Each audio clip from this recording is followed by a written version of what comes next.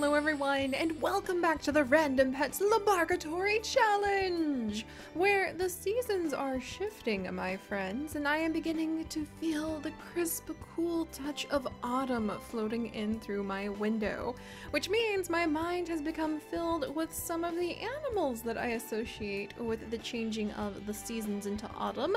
Foxes!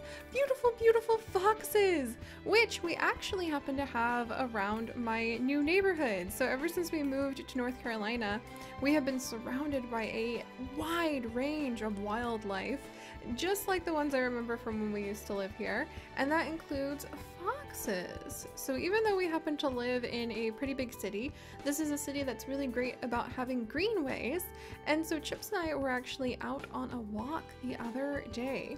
And we were enjoying ourselves, enjoying the nice, beautiful autumn weather, or at least what feels like it's starting to be autumn. Basically, it means that North Carolina is no longer as humid as the inside of a tea kettle, and I can actually go outside without, like, immediately dying of the sun.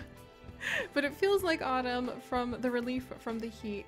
And we went on a beautiful walk, we looked at how the leaves were changing, and we walked past a man who told us that he had just seen a fox. And it was a fox chasing a hare! And hopefully the hare or the small bunny got away, or, you know, I mean, it depends on the side you're going to root for. Let's be honest here. We're pixel biologists. We can handle the food chain. But it was chasing a hare, and that gave me an idea. We should try mixing a fox and a hare today, here in the LaBARKatory, my friends, to celebrate the arrival of autumn. And it was very exciting to see a fox, but a good reminder on why you should keep your cats indoors or in catios, and keep an eye on your dogs. And definitely don't let your hares just, like, go running wild in your yard. We have an idea of how that might end, my friends. But alright, so today, we have Darkfire the Fox after Darkfire! And thank you so much for leaving some fun comments on our previous videos. I'm very glad to know that you like foxes, and I'm pretty sure, I could be wrong, but I think the random generator has picked you before. And if that's the case, you are one lucky heckin' duck. So, well, in this case, a lucky fox. So congratulations on that if that's the case. If not, don't mind me. But we have Darkfire the Fox, who is quite the curious young lady roaming about in her urban forest. Foxes are indeed urbanized animals, which means that they can very quickly adapt to an environment known as urban, which basically means a city-ish environment. So where we have come in and we have taken out a lot of the native landscape and put up our houses, our streets, our roads, our homes, our businesses, we need some of those things in order to function as a civilization, so it's finding that balance that we'll need to do in the future. But for some animals, even though we have changed the landscape, they are able to adapt, and foxes are an excellent example of that. With their diet, able to basically eat anything that we can throw at it, if it's meat-based. They are able to root through our trash, they're able to eat our dog and cat food. In some cases, again, keep your dogs and cats inside. We know where that could go.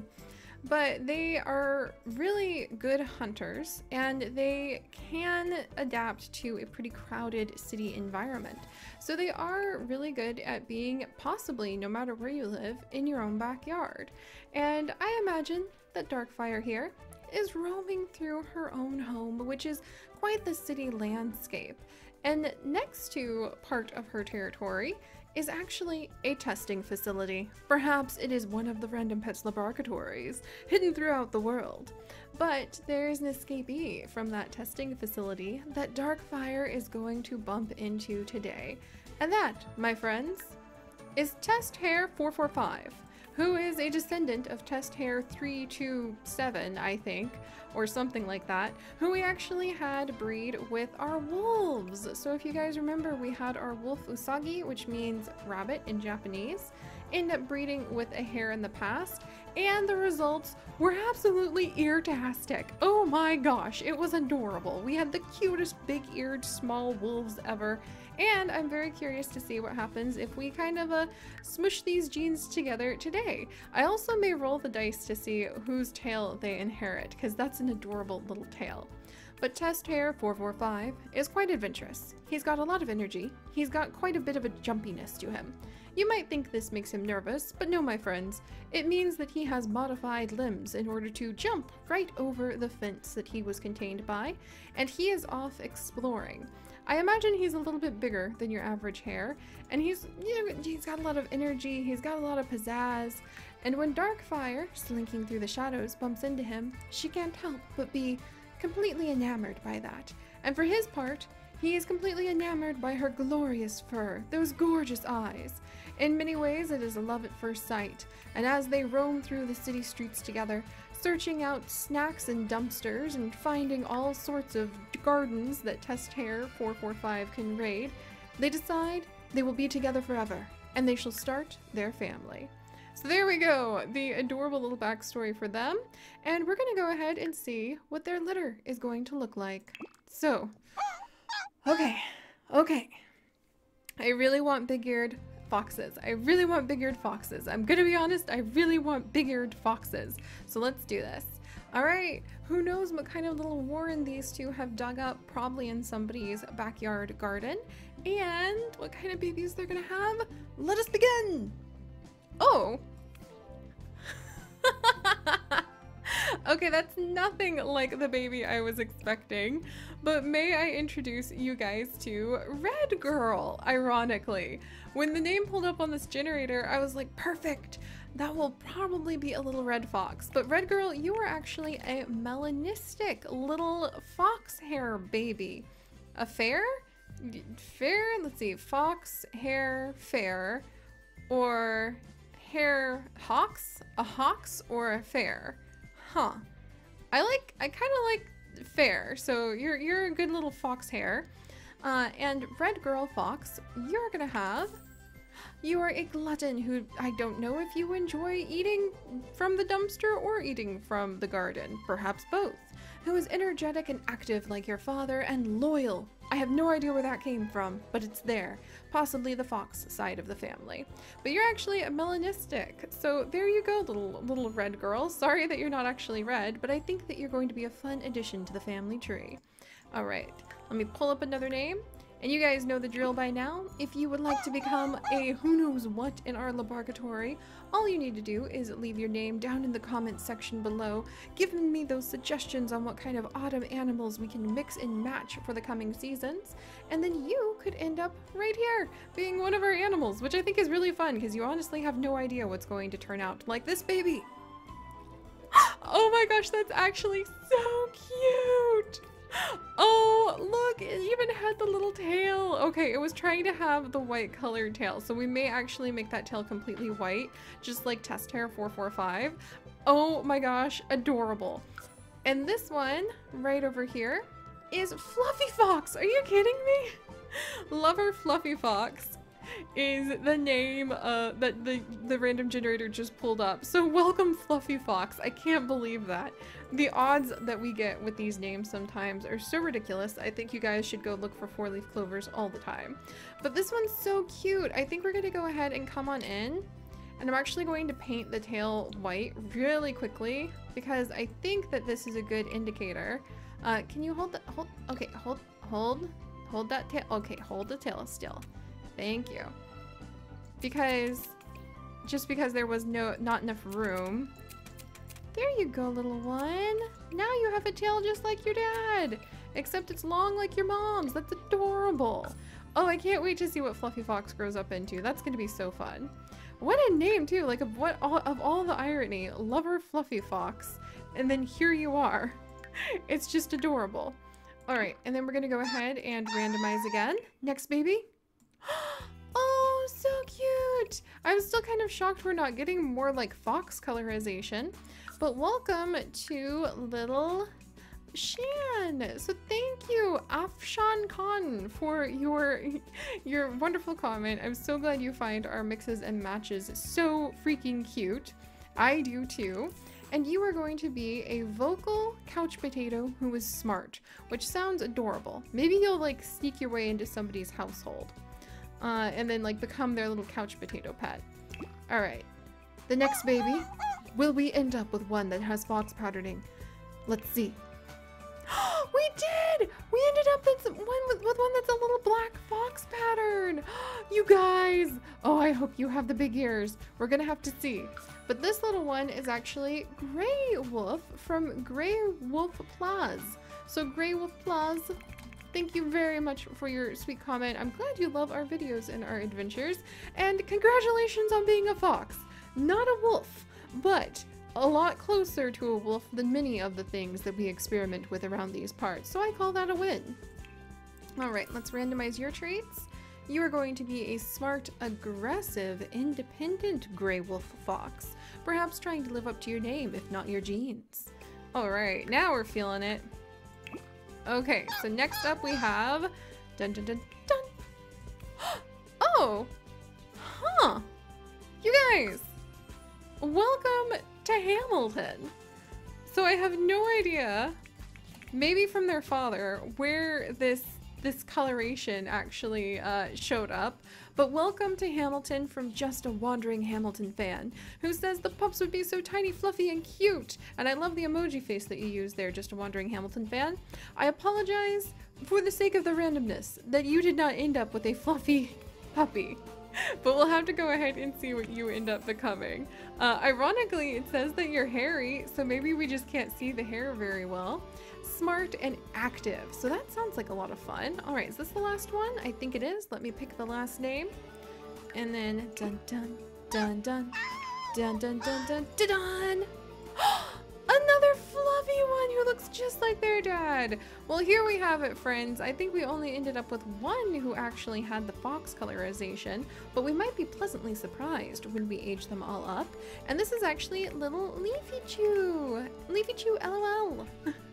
And at Leafy Chew LOL, I don't know if you can actually have wolves and foxes have babies, even though I don't know if they're both that directly related in the canine family, but that is a good point. There are many hybrid breeds and crossovers amongst many species that do happen in real life, but I can promise you a fox and a hare is not going to be one of them. All right, let's see what your personality is. You are also aggressive and independent and smart. I think we've got a little bit of the fox DNA dancing around in your head. But all right, guys, so the real question is, will they have their dad's ears? And will they have their dad's bunny haunches and possibly his tail? I think, is his tail modded? His tail is modded, so I will roll for bunny haunches and modded tail on everybody who doesn't have a fox tail, because I kind of want to see the fox tail. Let us begin! Red Girl Fox! Wait, you're really kind of cute! Oh, look at you! Oh, you guys! She did not inherit anything from her dad. Whoops, sorry, you can probably hear me rolling the dice in the background. But look at how cute she is. She actually, like, huh. Red Girl Fox, I like you. I mean, I always did, and I always will, but I'm just intrigued. Your face is nothing like I thought it would be, but look at your cute little body. Oh, you kind of remind me of like a bulldog. Huh. All right, Fluffy Fox, what do you have here? Oh, with that tail. With that tail. Oh, we have a long, oh, his little ears crisscross. His little ears do a crisscross applesauce. Okay, that's ridiculously cute. I really love that. And for this little guy, he did actually inherit his father's haunches. So we do have some bunny haunches, and we do have some bunny whiskas. But I'm gonna leave the tail because that is just way too cute. Wait, are those the bunny ears? Those are the bunny ears! What? What are you doing without those bunny ears? You should have those bunny ears. What are you doing, you silly goose dog? There we go. This is more like it. Now I have to see if they inherit the ears. I think it's clear these are fox ears. So if they inherited their dad's, now his ears really crisscross applesauce. Okay, I am very happy now. All right. We clearly, there's a huge difference between these two. We have some mysteries. Let me roll the dice. I'm ready. Sean, are you ready? Let's do this. The bunny ears and no tail. So right over here, my friends, we do actually have the big ears and we have the haunches. And so we have a little black bunny who has actually come up, oh, and you've got the two colored eyes. I totally missed that until now. Who has come up as the result between a hare and a fox. I love this. All right, who's next? Our only one who actually has the fox colorization. Gray wolf. Who wishes you were a wolf? Oh, so pretty. Look at this one. Oh, that little tiny tail. Oh my gosh. All right, and Gray Wolf Fox did not inherit any of the rabbit genes, but I'm really intrigued by the way it turned out. It looks quite different from a fox in some ways, like a little bit more serious, a little bit of a shorter muzzle, a little bit of a shorter tail, like in width. And I am intrigued. This is going interesting places. Hamilton, you are up next. Let us see what you inherited, my friend. You are fluffy! Hamilton is indeed fluffy, and Hamilton has indeed inherited. You guys ready for this? Because I'm quite intrigued, actually. The ears, the haunches, and while we're here, the tail! Alright. So, Hamilton, you kind of look like an overfed chihuahua. I'm not gonna lie.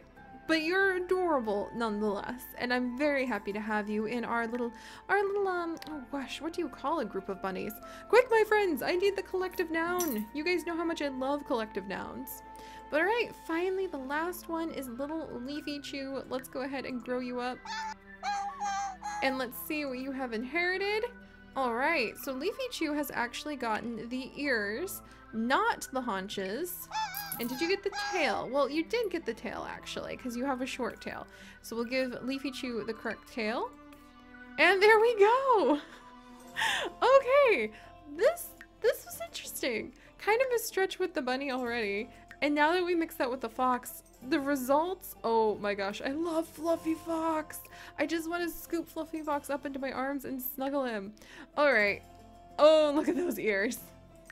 Okay, this was a lot more fun than I was expecting. It turned out as usual, very broad range of results, and I would say this has been a successful experiment to start autumn off with. So you guys, if you could, do please leave a like to toss some garden treats or perhaps some meat of some kind for our foxes. I'm not sure what these guys would eat. And if you would like to join us on this and literally thousands more adventures, do please consider subscribing. But most importantly, my friends, stay curious, and I'll see you next time. Bye-bye!